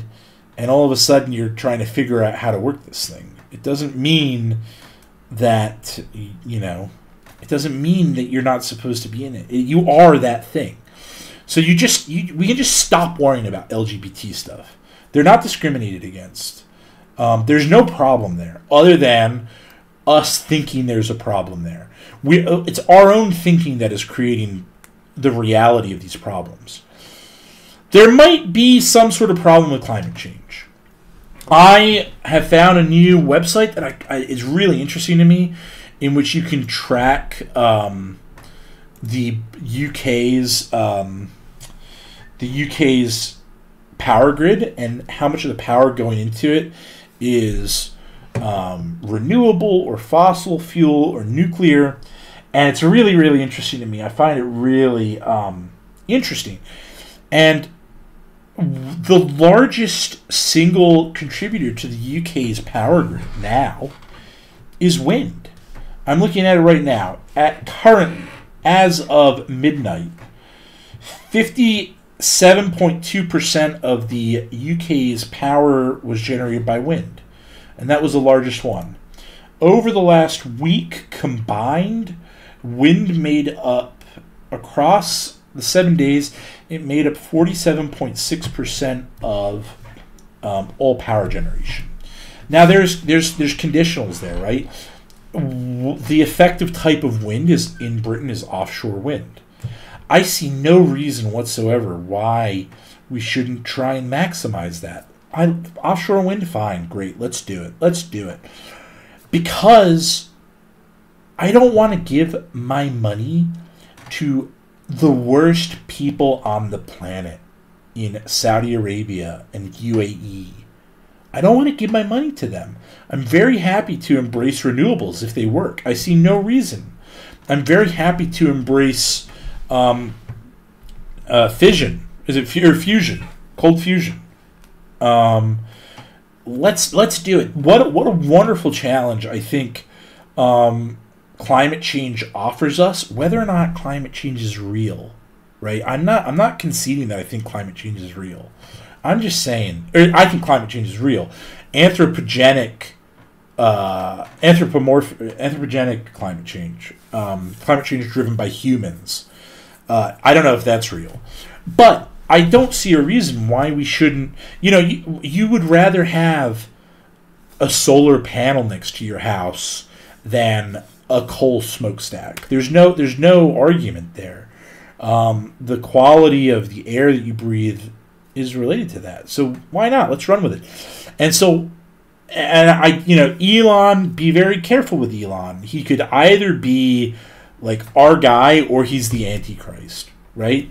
Well, until he reveals himself as one or the other, I'm going to treat him as something in between. But what an amazing challenge it is to let's harness some asteroids. Let's get some lithium off of an asteroid instead of mining it from the Congo, and then having all these accusations about imperialism. Because they're going to cry really hard when we don't even have to go into the Congo, and the benefits of the Congo of us mining lithium disappear. It's one of these things about people see these pictures of Africans doing horrible things in mines, and they go, oh my god, this is terrible. And they forget about, or they see Bangladeshis in sweatshops sewing clothes. Look, I don't like them. I don't like what they're going through. I don't like them. I don't like what they're going through, but it is some sort of necessary step on the system of progress, because our ancestors worked in cotton mills in Britain and in the coal mines of Britain. They went through the same things, and these people are often desperate for the sweatshop job because it's still better than working in the rice paddy. Now, the leftist is going to say, yeah, but we should just give them, $30,000 a year. Well, I don't think that's going to work. I think they have to earn it. I think they have to, if you, easy come, easy go, right? If you work for something, though, you value it. And I think if there's any hope for Africa, or any other part of the world that is not currently at Western economic standards, it has to earn it for itself. So this is my long response to your thing. There has to be external challenges for the West, but not just West, for humanity to grab a hold of. And those external challenges do not have to be existential. But unfortunately, existential challenges seem to help. They seem to focus the mind. I think another thing that you hit on there is also kind of technological paradigm shifts, because the possibility of, for example, cold fusion, right? That is something that once that becomes a real possibility, then then a lot of brilliant minds will begin shifting their attention towards things like that as well. But look, and every day we're getting closer and closer to it. It seems like what I keep seeing things about it. But once cold fusion is declared to be economically viable, it's going to take decades to roll it out as a technology. And it will take, and the moment someone starts building the system for it, it's going to take a decade to get the first power grid cold fusion plant online.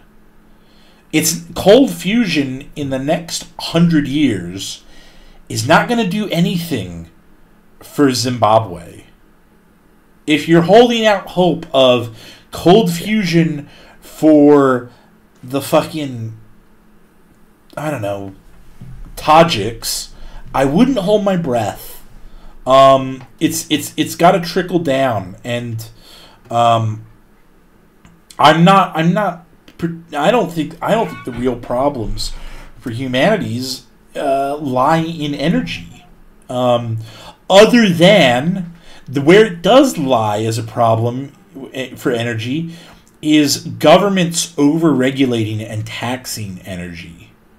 We're killing ourselves with net zero, and I believe in the next 10 years net zero will disappear as a policy globally. We're killing ourselves for net zero.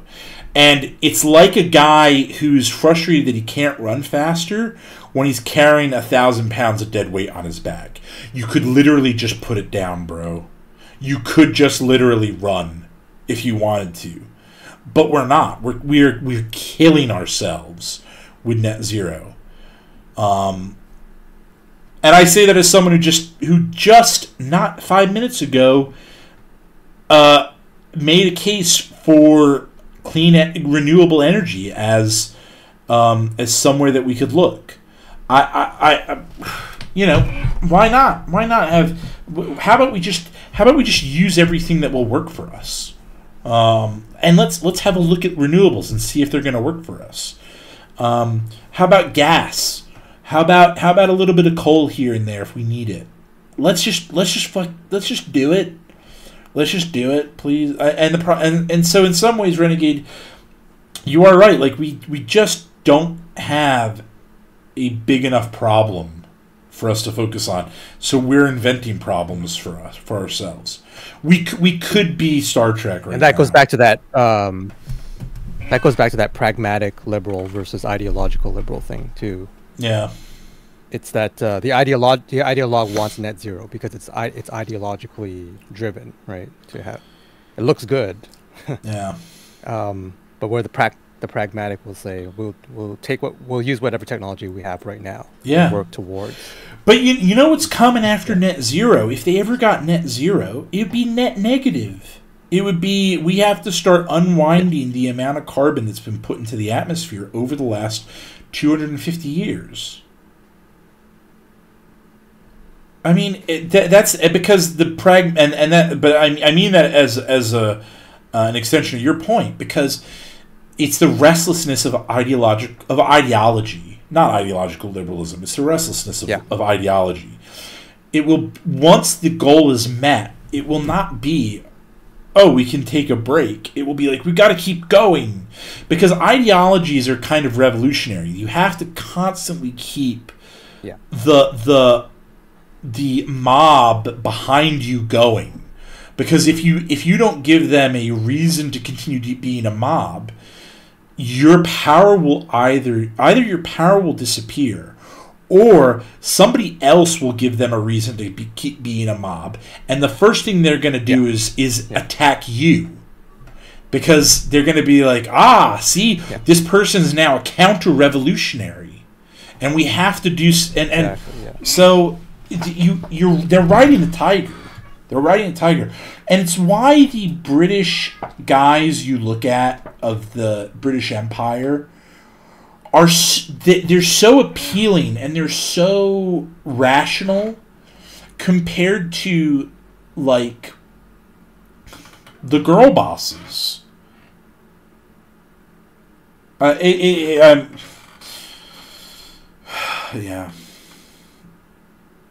I think we're running out of steam though, as a program.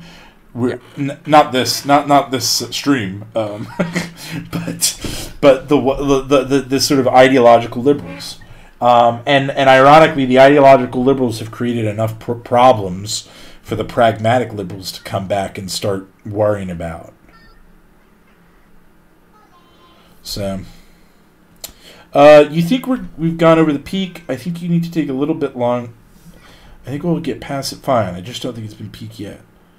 Are you talking to me there, Renegade, or somebody else? I don't think we've gone over the peak. Well, you think you... Okay. I think that was something that you said about 10 minutes ago. Oh, I think we can fight. I think something we can get it. Lines. Oh, yes. Oh, I see. I thought you meant the peak of the West. No, the peak of ideology. I don't know about Canada, but I think in Britain, the peak is behind us. We're going to have the Labour Party come in with a huge majority, and a lot of people might think that's bad. I think it's going to be good. I think that the Labour Party is going. My hope is that the Labour Party is so big that they have to basically create an opposition for themselves. And therefore, the Labour Party will be opposing... One faction of the Labour Party will be opposing itself. And what I think that means is that people will see that 5 years of the Labour Party is just the same. It's not Tories or Labour, it's globalists. And the Labour globalists are just as bad as the Tory globalists. So my hope is not that... anything happens in the next 5 years. My hope is that 5 years from now, not the next election, but the election after it, people vote for something, a real change. And I think it's realistic. I don't want to go down the road of internal British politics, but for a number of reasons, I think the British the English are just sick of it.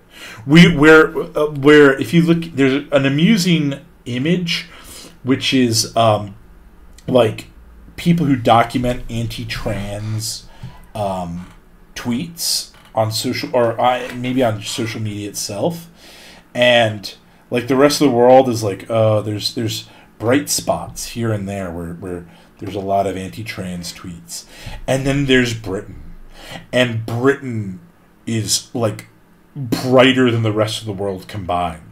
And it's called Turf Island. Let me see if I can find it. Turf being, for those who don't know, trans exclusive radical feminists. They're feminists who think... Feminists, yeah. Yeah, they're feminists who think...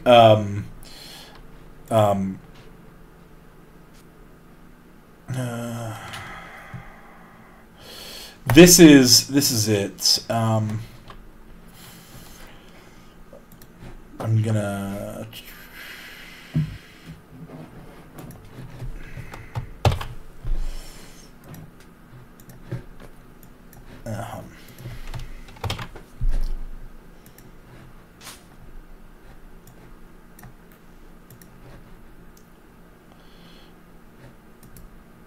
So yeah, you can see like. In some ways, the English are just not having it. No, that's not what I wanted.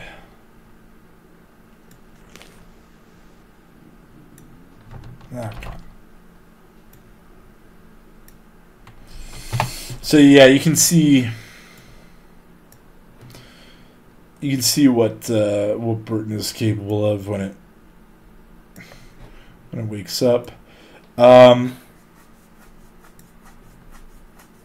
We're the most controlled by globalists of any country, but I think we're also that's for a reason, because I think the globalist hates the Anglo more than anyone else.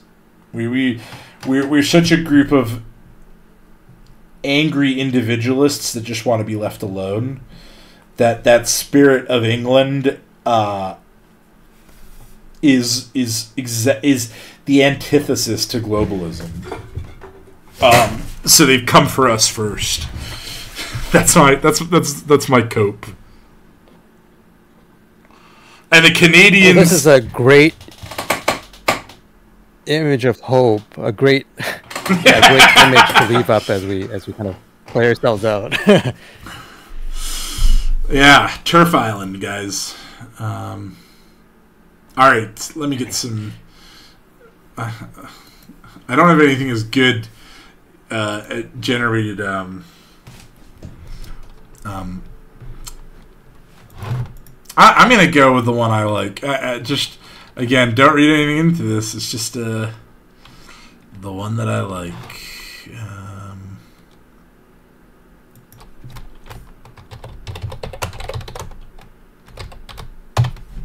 So like,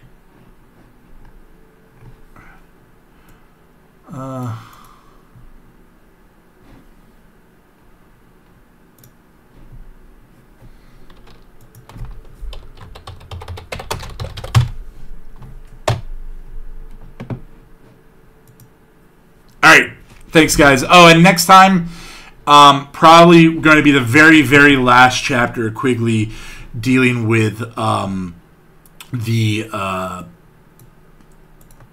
rise of Western civilization and take it from the rise of the West to right before Tragedy and Hope.